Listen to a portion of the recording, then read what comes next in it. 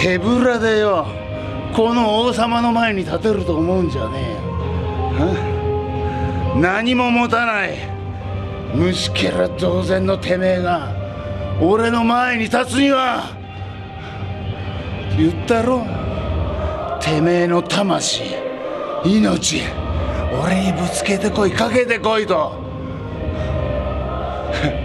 髪の毛、お前のその髪の毛にどれだけ価値があるんだ。何を意味するんだ。ああそういうことか、そういうことか。ああそういうことね。坊主といえばなんだ。新弟子。坊主といえば練習生。そうか、そういう意味なのか。さあ他にはないのか。他にはないのか。もう一つお前の力で俺にうんと言わせてみろ。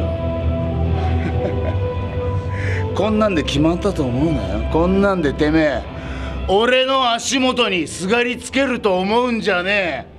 おい後藤、てめえの目の前にいるのはな、プロレス界の王様鈴木みのるだ。分かったか。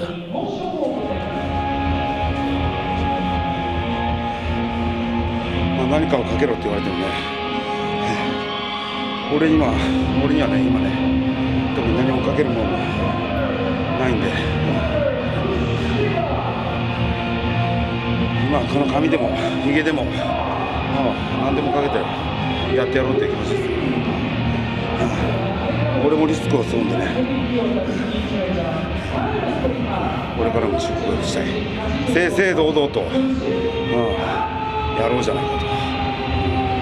本当に強い、昔の鈴木みのるを俺に見せてくれ。以上。